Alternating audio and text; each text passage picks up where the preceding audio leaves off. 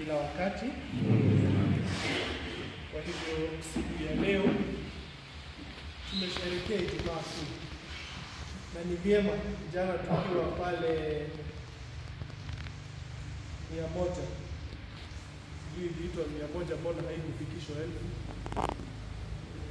Tulisema baada ya kukaa miaka miwili bila kuwa na ibada la Juma Kuu, tumezifanya tena baada ya miaka miwili, na kunaonekana kuna dalili. Jana tulisema mvua itakuja na imeanza.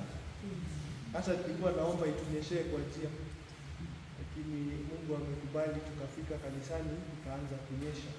Kwa hiyo tuendelee kumuomba Mungu. Leo tukisherehekea Good Friday, katika somo la kwanza linatokana na tuliyosema jana.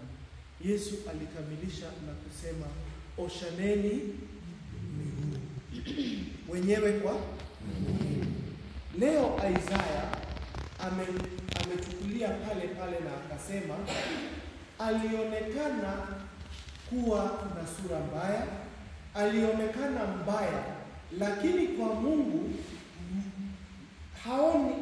haoni vitu vile sisi tunavyoona. Na leo tukiwa njiani niliona kitu cha ajabu.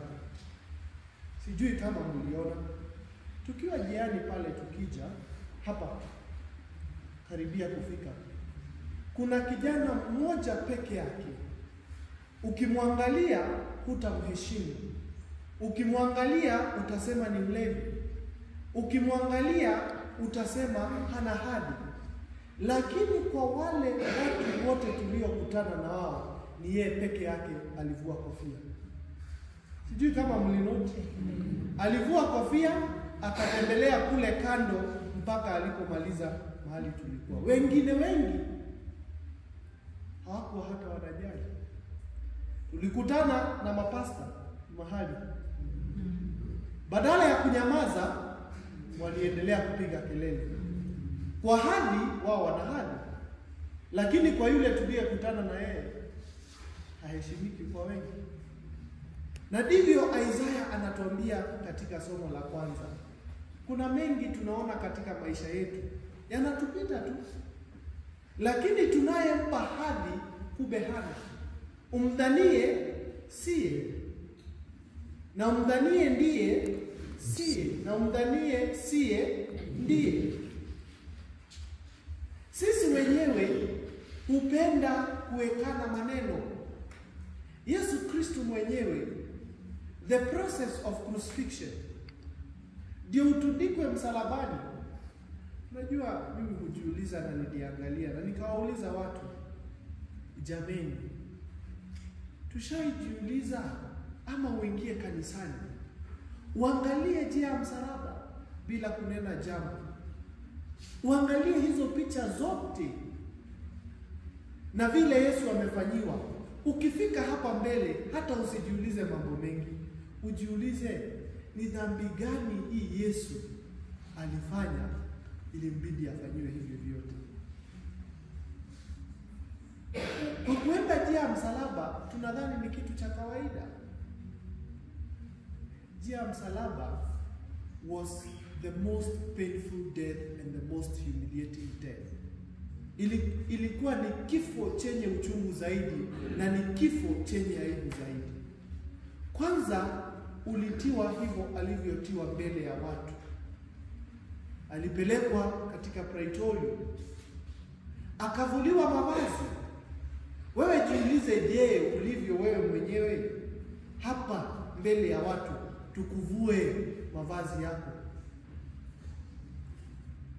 Hata wakati wa mama wanataka kuwekana dhihaka ama kumdhihaki mwenziwe kwa sababu wamempata pabaya, wanafanya nini? Wakati wanataka kumwaibisha, wanamvua nini? Mungu ni mwema. Wakati ameshikwa ambapo hahitajiki kuwa, si anavuliwa nguo aibishwe? Hivyo ndivyo Yesu alifanyiwa. Hakuachwa na nguo hata moja. Vivyo akipigwa, na kwa sababu ya uchungu kama binadamu wengine, saa hii tukianza kukupiga kama vile tunapiga mwizi na kumchoma, kukosa ubinadamu. Namshika mwizi kwa sababu ameiba, unampiga, unamuua, unakuwa muuaji. Tofauti yako na yeye ni nini? Hata wewe umekuwa zaidi yake kwa uovu. Kwa hivyo Yesu, ukiangalia wakati anapigwa, anaanza kujiendea haja, anajikojolea na anajimia, sivyo? Hivyo ndivyo Yesu alifanyiwa, hakufanyiwa tofauti. Imagine umechukua nyaya za misumari ama sengenge, umetengeneza kiboko, alafu zile ni zile sengenge za kuweka fence, dika fence, unapigwa, inatoka na nyama. I wish we have what Christ passed through. Na ndivyo alitembezwa, akaanguka, hawakumsikilia huruma. Akafika kituo cha 5, wakampea Simoni wa Krene. Sio kwa sababu alimpenda, bali ni asife kabla hawajamwaibisha vya kutosha. Na 6, anakutana na Veronica, Vera icon, beautiful picture. Veronica akampanguza Yesu uso, naye akaachwa na uso wa Yesu ndani yake. How many of us are Vera icons? Wangapi kati yetu ni umbo safi ama umbo nzuri kwa watu wengine? Sijui kama inatujia wote, lakini kwangu ilijia. Wakati umemsaidia mtu ambaye alikuwa kwa shida na hakuwa na namna, ni wewe umemsaidisha, unasikia, unahisi aje? Kuna kitu inaingia kwa roho, unasikia vizuri, sivyo? Hata kama hakuna mtu atakushukuru, ama kama hakuna mtu atakwambia pole ama congratulations, unasikia kuwa umefanya jambo la maana na unajihisi unaingiwa na ile sura ambayo Mungu aliweka siku ya kwanza. Wakati aliangalia vyote, akaona visawa, viko vizuri. When we help each other, we go back to the image of God, the one that we acquired, and God saw that everything was good. Yesu anakutana na mama yake.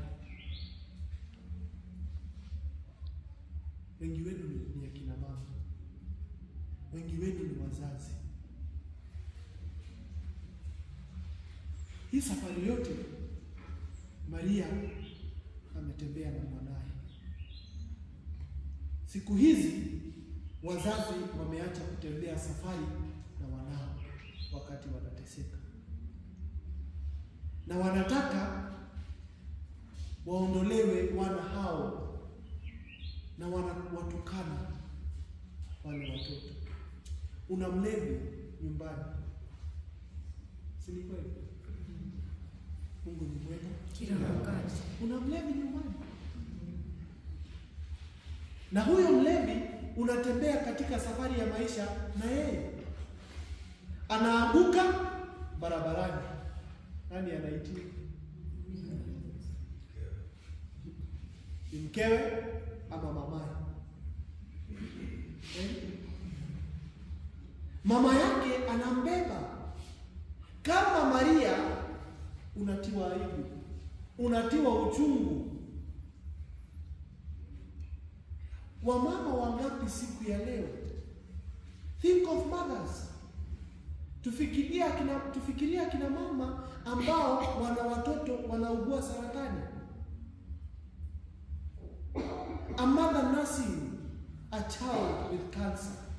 Mama ambaye ana mtoto anaye kansa amemshikilia. Mzazi huyo, baba ama mama, amemshikilia mtoto wake anayejua ataaga kabla yake kwa ajili ya kansa. Mama anaenda hospitalini na mtoto wake, mtoto anaaga akiwa mikononi mwake. Mama Maria alipokea mwili wa mwanae Yesu Kristo. Na ndivyo dunia ilivyo. Kuna watesi wengi. Sahihi wazazi wanawakondolea macho watoto wao. Imefikia mwezi uko nusu. Baada ya siku 15 hivi, 17, watu wataanza kufunganya safari wakiwarejesha watoto wapi? Wengine wanaingiza watoto form 1. Kuna wazazi watawaangalia watoto wao wakilia kwa sababu mtoto alipita vizuri, lakini hawezi mpeleka shule aliyoitwa kwa sababu hela hazipo. Mtoto atalia na maisha yatakosa raha, na hata yawezekana yule mtoto akakata tamaa, lakini wazazi wake wamwangalia kwa uchungu. Washindwa wafanyeje na mtoto wao. Bei ya mafuta imeongezeka, na ikiongezeka ni kusema hata unga iliyokuwa inanunuliwa kwa shilingi 150 sasa itaenda 160, hata ikiwezekana 180 na 200. Na si kupata tu unga, hata unga tutapangia laini.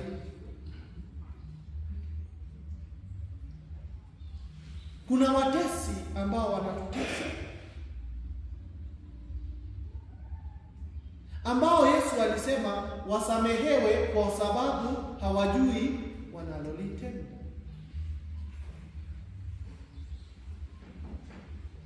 Siku ya leo tukiwa tumeunganika kama Wakristo, tumeubeba msalaba all the way, na tumekuja mpaka hapa. Tunapitia pia sisi misalaba mingi katika maisha yetu.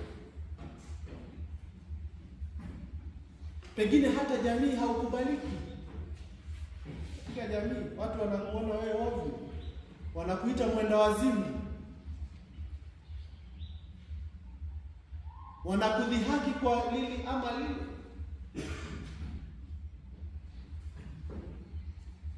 Kuna Wakristo wako katikati yetu ambao badala ya kuunganika na Wakristo wamekuwa watesi. Yuda mwenyewe alikuwa mmoja wa wafuasi wa Kristo, lakini yeye mwenyewe alimsaliti Kristo. Na kumsaliti ni kumaanisha alilisaliti kundi lote. Some of us who sit here are traitors. They sell us out to the devil. Wanatuuza kwake shetani kwa sababu ya tamaa. Hebu niwaulize, wakati umemwendea fadha ama umemwendea mtu mwingine kumwambia mabaya huyo mtu mwingine, wewe huwa unataka nini? Mungu ni mwema. Huwa unataka nini? Yeye achukiwe, wewe upendwe. Wewe na Yuda tofauti yako ni nini? Alimbusu Yesu akapokea shilingi 30. Wacha nikwambie, kwa sababu tamaa iliyokuingia hauwezi inywesha ikatosheka. Hauwezi kairidhisha tamaa iliyopo ndani yako, utaishia kifo. You will never be settled. Hutawahi tulia. Utangoja huyu aje, aende, kuingia mwingine, urudi na stori za yule mtu.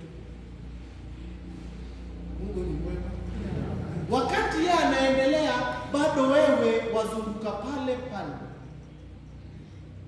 Na mwisho utajitia kitanzi.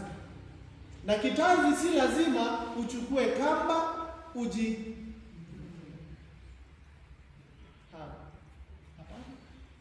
takuja siku ambayo aibu ambayo umewatia wengine itakutokea hadharani.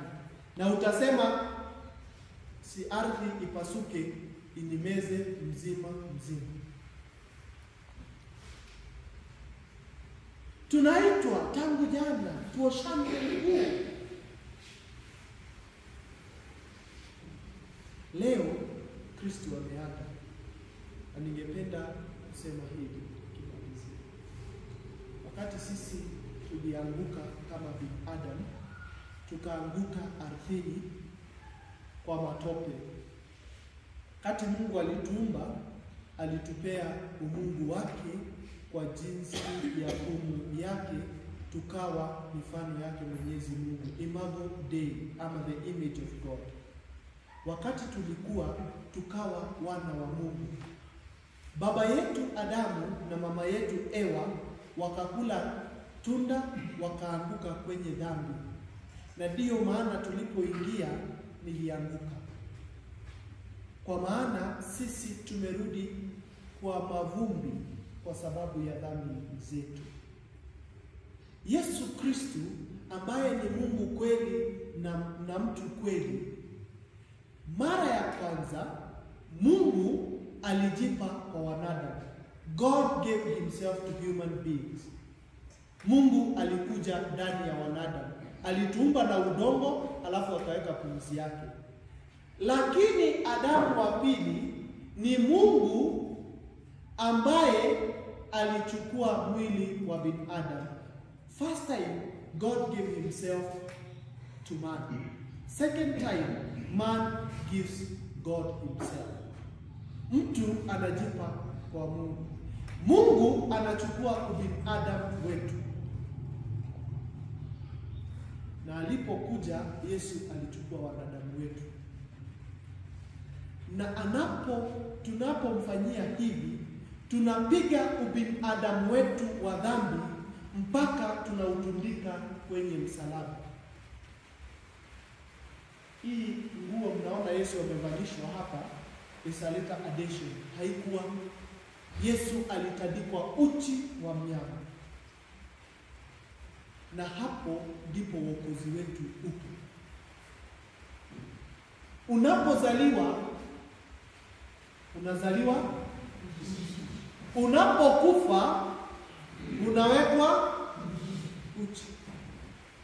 Uenda ni mtoto ama ni mtu mzima, uchi ndio ishara yetu. Our sign, our symbol is nakedness. Na uchi hauna dhambi.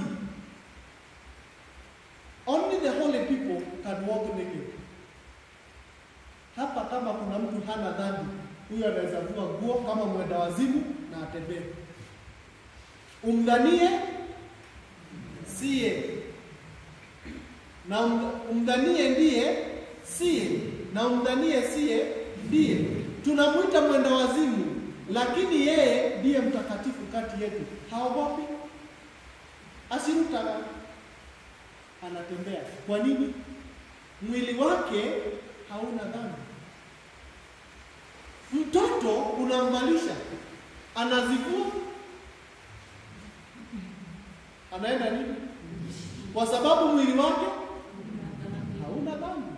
Katoto hata ukavulie nguo table room kaoshe, hata kanafurahi, kanarukaruka, kanaingia kwa maji, kanafanya vile. Actually all babies are beautiful until you clothe them. Watoto wote ni warembo mpaka uwavalishe nguo aanze kukaa tubili. Hata mtoto mdogo ukimshika anakaa mandazi. Unasikia kama utamungu. They look very nice. Shida si uchi. Kwa sababu hata utakapoaga Kwa sababu mwili wako hautakuwa na nia ya dhambi tena, watu watakao kuja kukuvalisha nguo hawataaibika kukuona. Sivyo? Ukijua kila mtu mkubwa ndio hivyo hapo. Huwezi aibika. Hata ukipata mtu ameaga na hana nguo, hakuna mtu anaibika. Kwa sababu ule mwili ushatoka dhambini. Na ndio maana Paulo anasema kifo ni malipizi ya dhambi. The problem of our nakedness is the association of our nakedness with sin. Shida ya uchi wetu ni ile kulinganisha dhambi ile tunafanya tukiwa uchi na uchi. Umeelewa? Mungu ni mwema. Unaogopa kwa sababu unaona ukiwa uchi unapelekea kwa ile dhambi wewe ufanye. That is the problem of our nakedness. Na ndiyo maana Yesu ameturudishia hadhi ya uchi wetu. We are laid bare. Na ndiyo maana ukienda kitubio, you are laid bare. Dhambi zako zote unazimwa. Na hivyo unasamehewa. Siku ya leo ni siku ya kusherehekea uchi wetu. Kusherehekea dhambi zetu ambazo zitaondolewa na haya ya Kristo. Hiyo haya Yesu Kristo alipata ndio iliondoa dhambi zetu. La mwisho, dhambi ni moja na kifo. Kwa nini Kristo na Bikira Maria hawakuoza? Ni kwa sababu they had no capacity to sin. Hawangeweza kufanya dhambi ili hali walikuwa na freedom, ama walikuwa na freedom, walikuwa na uhuru wa kutenda dhambi, lakini hawakuweza kutenda dhambi, na kwa hivyo hawangeozea kaburini. Na ndiyo maana Maria wakati alikufa alipelekwa juu na mwili, kwa sababu mwili wake haungeoza. Mwili wa Kristo pia haukuoza. Baada ya kuwekwa kaburini, alifufuka siku ya ngapi? Kwa sababu siku ya 4 ndio walikuwa wanahakikisha kweli huyo mtu ameaga. Siku ya kwanza, ya pili na ya tatu walikuwa na kuangalia waone kama umeaga, kwa sababu hakukuwa na hiyo ndio ilikuwa the back of the mortuary. Unawekwa kwanza mahali uonekane kama utaamka. Siku ya 4 usipoamka wanajua umeenda. Yesu hakuoza kwa sababu hakuwa na dhambi. Na Wayahudi wanaamini wakati umewekwa kwenye kaburi unaanza kuoza. Na ukianza kuoza unahisi uchungu. Mungu ni mwema. Ukianza mtu akifa aanze kuoza, si anahisi uchungu? Ushaikufa mkajua? Mungu ni mwema. Lakini mimi nadhani usimusimulize kama nimeshaikufa. Mimi nadhani tutasikia uchungu tukikufa kulingana na dhambi zako. Wakati umejikata kidole, alafu unasikia uchungu kweli? Alafu baada ya muda inaisha. Kweli? Wakati kidole kinapata uzaa, mahira, pasi, unaanza kuhisi uchungu. Na hiyo kupata uzaa si ni kuoza? Sio kupata uzaa ni kuoza. Na kama uozo unaleta uchungu na uozo wa kifo, achana na dhambi my friend. Kwa kifo, kwa hiyo kaburi utasikia uchungu. Afadhali uachane na dhambi mapema. Tuachane na dhambi tusije tukasikia uchungu kwenye kifo. Unajua sasa hakuna mtu anajua. Wakati utakufa ndio unasema ni kama Baba alituambia. Na ndivyo ilivyo. Dhambi hutuletea uchungu. Wakati mtu mwingine anafanya dhambi huko juu za wizi wa fedha na kufunja fedha za serikali na mali ya umma, yule anayeumia kwa sababu ya dhambi uozo wa dhambi. Na kwa sababu sisi wote hatutaki kusimama na kweli, tutaendelea kuumia. Lakini tumuombe Mungu Yesu Kristo siku ya leo aliyeaga msalabani kwa ajili yetu. Alipotundikwa msalabani, you know, we have gotten used to the cross.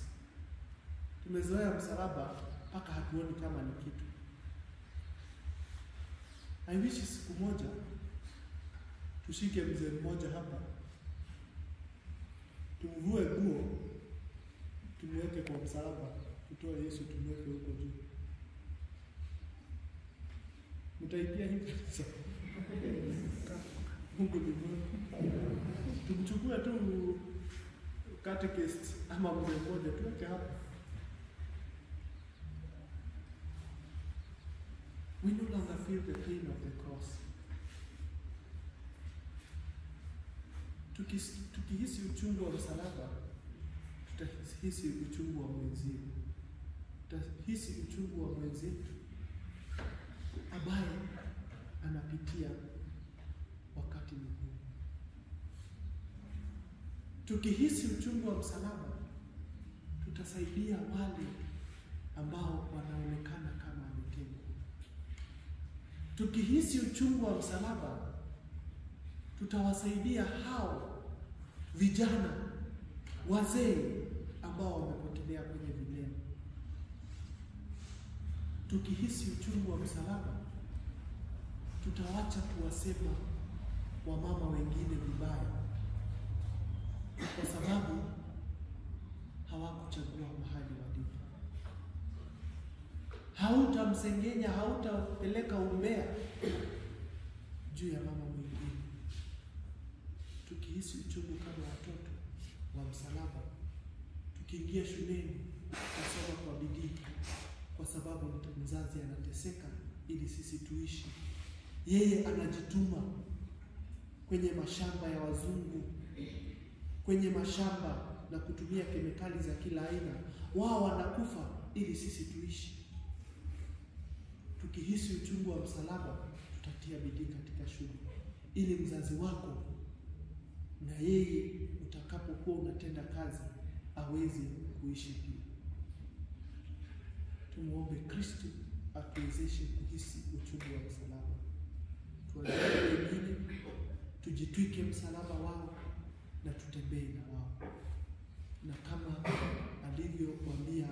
alivyoambia mama yetu, anatuambia leo, mama wanao hao, nanyi